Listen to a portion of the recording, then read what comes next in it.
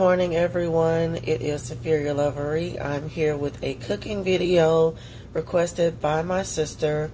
I am doing some breakfast this morning, so I'm going to do some bacon and breakfast potatoes and eggs. So here, let's go. Starting out with the sheet pan that I have lined with parchment paper. So I'm just going to go ahead and lay enough bacon for everyone on there. I have my oven turned up to 350 degrees.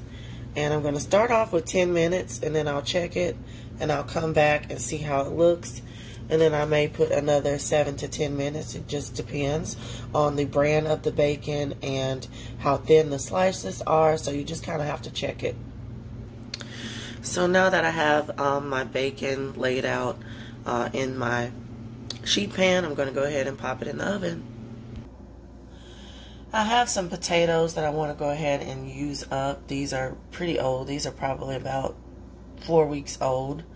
They haven't started to get the little buds on them just yet.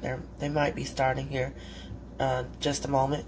But I wanted to go ahead and use these up, so I'm going to use them for breakfast instead of trying to save them for dinner. So I'm going to go ahead and get these out of the bag. I'm going to spray them down with some fruit and vegetable spray. I'm going to scrub them a little bit and then I'm going to chop them up. So for the rest of my bacon, I don't like to keep it in its original packaging. You can see the package here. When I cut it open, it's kind of messy. You can see that film on there. So what I'm going to do is take it out and then just put it in a Ziploc bag, and then it'll keep a little bit better. I like to just kind of grab it and fold it down a little bit and then put it inside of a Ziploc bag like so.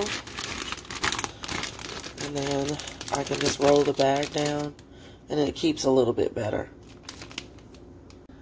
So the bacon packaging went from this down to this, and this is really a nice size for me to put in my deli container in my refrigerator. And then if I wanted to just write the date, I could do that here. Bacon is fitting nicely there in my deli container.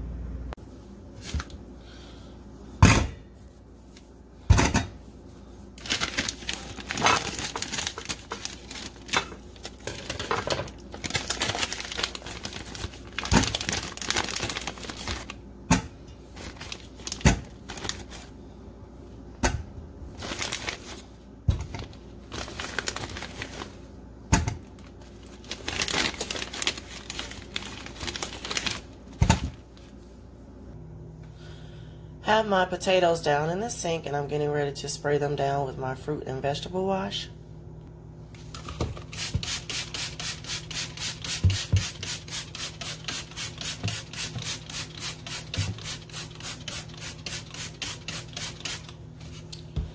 I'm going to let this sit for about 2 minutes, and then I'll come back to rinse it off and then scrub them down a little bit. In the meantime, I'm going to fill a pan with about halfway full of oil and turn it on medium-high heat so I can get it ready for the potatoes. So I have my potatoes rinsed and scrubbed down just a little bit, and then I cut off all of the ugly parts. So any bulbs or any parts that were looking a little not so great, really dark spots, I cut those off. And so now I'm just going to clean them up a little bit more and start cutting them down to a smaller size.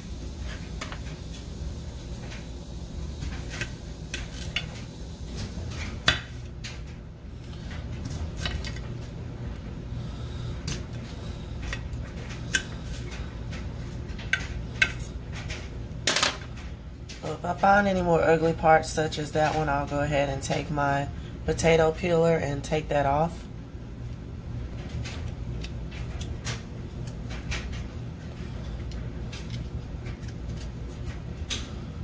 That off. Here's my pile of potatoes all cleaned up, and so I just return them to the strainer. I'm going to rinse them down one more time, and then I'm going to pat them off a little bit with a microfiber towel, and then I'm going to throw them in the grease. Just patting these on a microfiber towel because I don't want the water from the potatoes to just make the grease just pop all over the place and possibly burn me. So I'm just going to lay them out and pat them just a little bit to get some of that excess water off.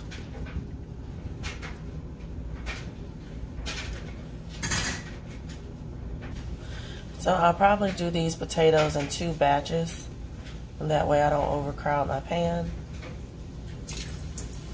I'm just going to start dropping them in. The oil is very hot. It's been sitting for a while. You can see the oil is pretty hot, almost like deep fryer hot, so these should cook pretty quickly. And I have the eye of the stove turned down to about 3. I had to turn it down because it was sitting for a little while waiting for me to cut those potatoes. In the meantime, the bacon has turned out. It was about 13 minutes for the total cook time. I have some leftover onion from a barbecue shop that I went to this week, and so I'm just going to use it in my breakfast potatoes. So I'm going to wait until the potatoes are just about done and then drop these onions in with them so that they can kind of saute and get a little soft. So I'm just kind of taking the onion and split them into 2 for the 2 batches of potatoes. Going to go ahead and remove the bacon from the bacon sheet and just place it on a paper towel to drain that excess grease. Potatoes are almost done. I went ahead and dropped the onions in there so they can get a little bit soft. And these are nice and golden brown, and the onions are fragrant, so I'm going to go ahead and remove them from the oil and put them into a little paper towel dish. So these potatoes are done, and I like to just hit them with some seasoning salt as soon as they come out of the hot grease so that that seasoning can stick to them. And I'll probably add just a tiny little bit of shredded cheese. I just added a little tiny bit of Sargento shredded cheese on there. So next I'm going to go ahead and start on my eggs. I'm going to turn my heat on to about medium-high to low heat. And then I'm going to use whatever butter I have left over in my refrigerator. I'm going to put a couple of pats of butter in the skillet, in my cast iron skillet. I'm going to take about 4 eggs and crack them into a bowl and use my whisk to whisk them up and season with salt and pepper. Okay, so there's my couple of pats of butter getting ready to melt down. I'm not going to add too much salt to the eggs because the butter already has salt in it. Taking a little bit of pink Himalayan salt. I know it says kosher salt, but it's pink Himalayan.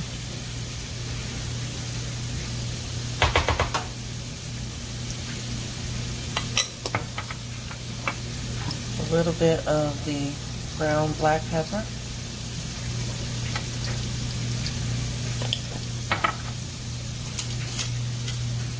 And I'm going to use my whisk to stir the eggs.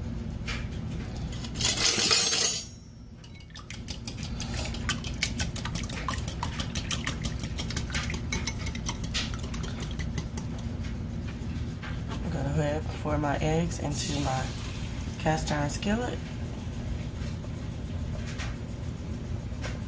Keep the heat on low, and as the eggs start to cook in the middle, I'm going to move them around so that they all get cooked evenly.